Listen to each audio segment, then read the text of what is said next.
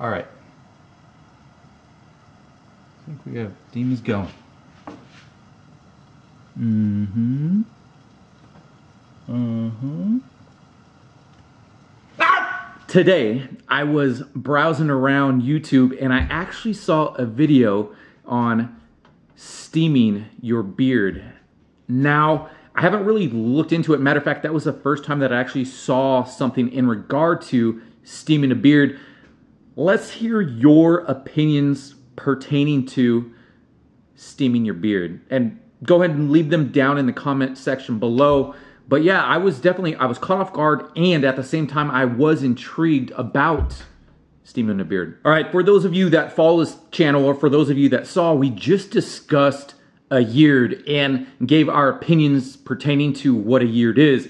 But I decided that we should probably circle back to, I guess, pretty much how to grow a beard or tips for beginning your beard journey. Now, first things first, there are two primary factors pertaining to a beard and beard growth, and that's testosterone and that's genes. And just because you have a fair amount of testosterone, that doesn't guarantee a beard, and that's due to your genetic predisposition. Some of us are predisposed to having that great beard growth, and others not so much. But as I've discussed before, it's all about rocking what you have. Now, first things first, when it comes to actually growing a beard or starting your beard, just let it grow.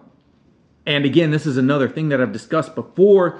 It sounds a lot easier than it actually is, because a couple weeks into it, we're looking at it, we're kind of stoked with it, we're kind of not really where we want to be. It's patchy and whatnot, but there are going to be those awkward stages. Generally speaking, there will be awkward stages, and the key thing to dealing with that is just letting it grow and pushing it through.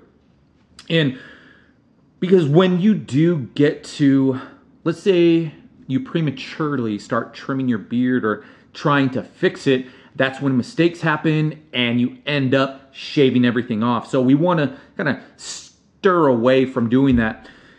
Now, the other thing is, I guess now going into trimming, I recommend waiting at least 3 months, maybe even longer, before you do start trimming. And again, that's to prevent those potential mistakes from happening.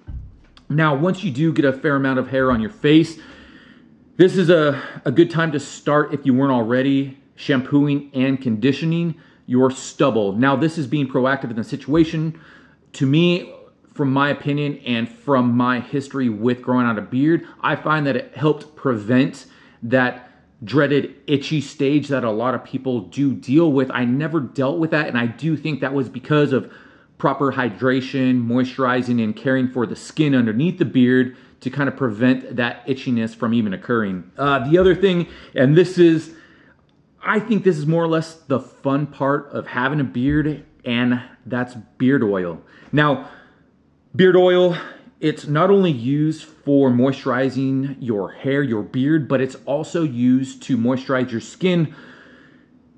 And that's because our body, it generally doesn't produce enough oil to both cover your beard and skin at the same time. So that's when skin dryness and flaking can occur. So that's why using beard oil can definitely help with that. And again, everyone is different when it comes to beard oil and either the dryness of your skin or the oiliness of your skin. So that's purely based on the individual. Now, I say that the beard oil is the fun part because there are so many out there. And what I mean by so many out there, I mean in regards to the scents. You have your woodsy scents, you have your mint scents, floral. There's even a beard brand that has a campfire scent, which is absolutely amazing. And then you have s'mores and fruity stuff. So, there's a ton of options out there, and it all depends on the mood, the day. Maybe the daytime you want a citrus scent, nighttime you want more of that kind of mature, smart, woodsy scent. A ton to choose from, so that is a great part about having a beard, are all the options when it comes to beard oils, and the beard scents. Okay, now there are 3 things that are often overlooked, and this goes into your general overall health. That's nutrition, exercise, and sleep. Now, these things are very crucial to your overall health as well as your beard health. And I say this, I speak from experience, because let's talk about the nutrition aspect of things.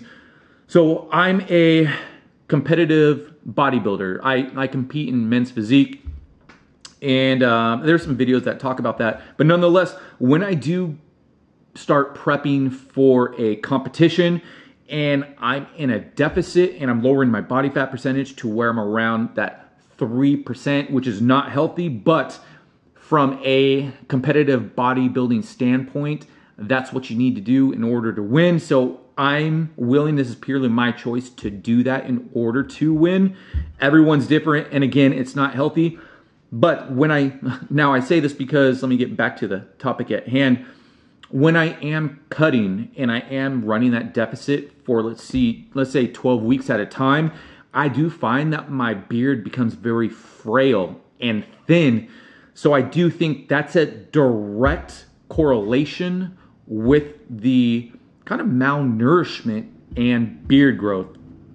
And just like everything else, exercise and sleep are also crucial factors when it comes to your overall health and beard and hair health in general. Okay, now let's get into some additional tips after you have a fair amount of hair.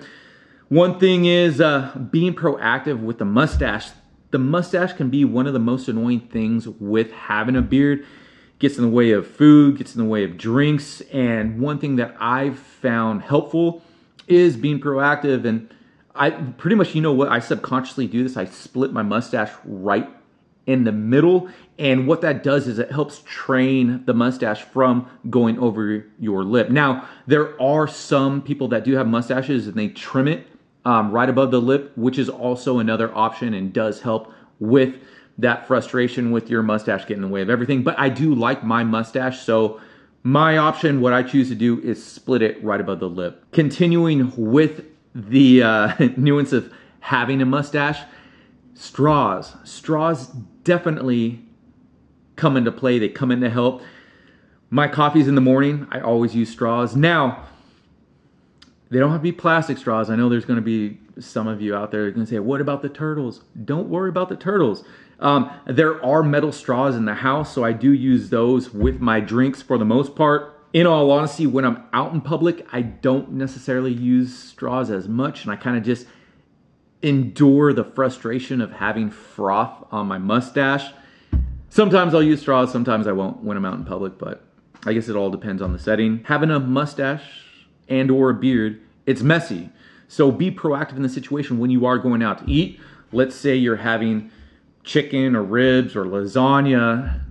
Just grab a handful of napkins or have a handkerchief with you so that you can clean yourself up as you go on. I mean, messes will happen. That's just one of the things that comes about having a beard and or a mustache. Another tip I have for you is brush your teeth before you take a shower. Now, to this day, sometimes I still forget to brush my teeth before I take a shower. I don't know why, but I say this because after you take a shower and then you brush your teeth, you'll go on for a couple hours and then you'll look in the mirror, or somebody will tell you, hey, you have some white stuff on your lips or your mustache, and then you'll realize, oh, that's toothpaste. So yes, brush your teeth before taking a shower. When it comes to styling your beard, it goes into being proactive.